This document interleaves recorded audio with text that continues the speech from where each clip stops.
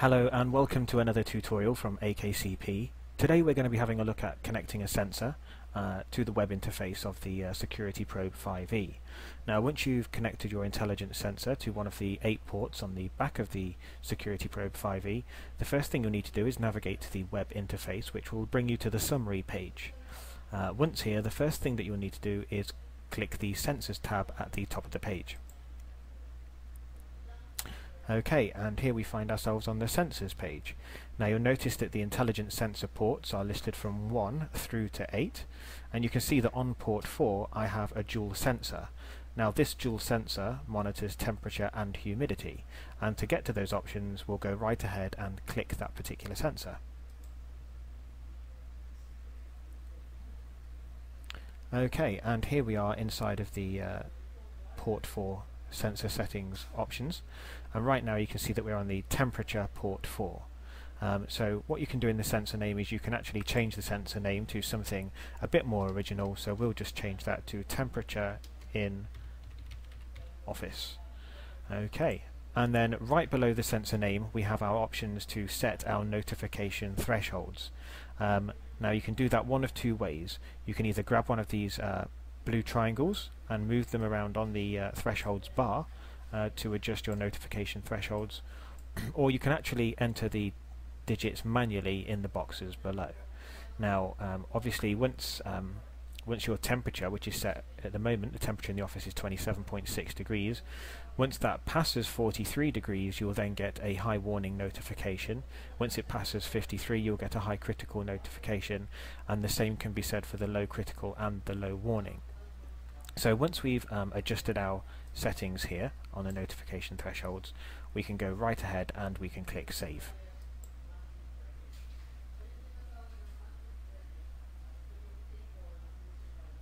Okay, so that's loading up, and here we are, and you can see that that has now saved our new threshold settings.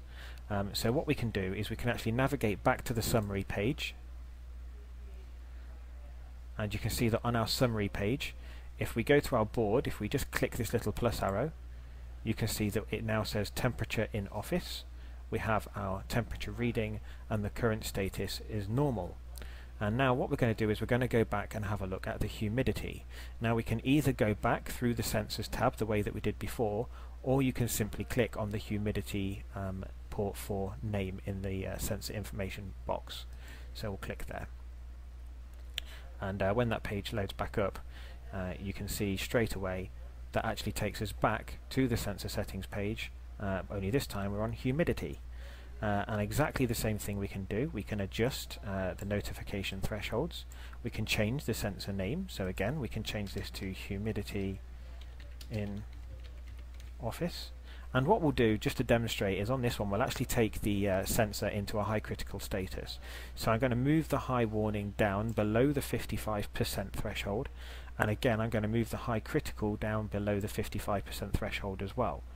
You can see that the digits have all automatically changed in the threshold unit boxes, and we can go ahead and click Save. Okay, and it's now reloaded back up. And when it reloads back up, as it has done now, you can see that already the status is in high critical on the sensors page.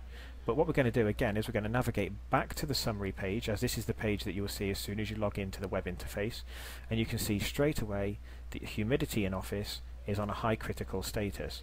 Now when you mouse over the high critical, the red high critical button, you'll see that you've got a couple of options here, and what we want to do is we want to acknowledge that we've noticed that it's gone into high critical.